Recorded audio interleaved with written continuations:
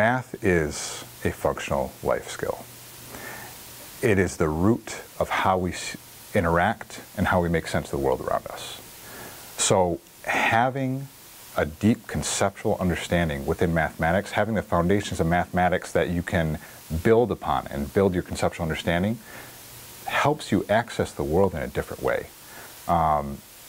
When we isolate mathematics to certain contents or certain ways of doing things, and we limit the exploration and the freedom we have to problem solve and make sense of things on our own, we limit students' capacity to interact with the world and make sense of the world around them.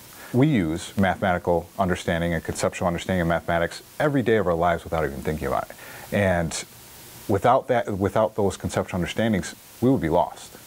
Deepening our conceptual understanding within mathematics, using foundations of math to really bridge the gap and help students deepen their understanding of the world is as functional a life skill as you can get. Functional math skills versus what's thought of as academic math skills. It's really talking to parents about the understanding of number identification versus understanding of numbers. So a lot of times parents often think their student understands the number 1 because they can point at the number 1 and recognize that's a 1. But if you ask them if they understand what the number 1 means, students are often lost. And so when talking to parents, really talking about the parallel between being able to identify a number, between true understanding of what a number is, I think that really helps bridge that concept of functional math skills versus academic math skills. I think we all need mathematics.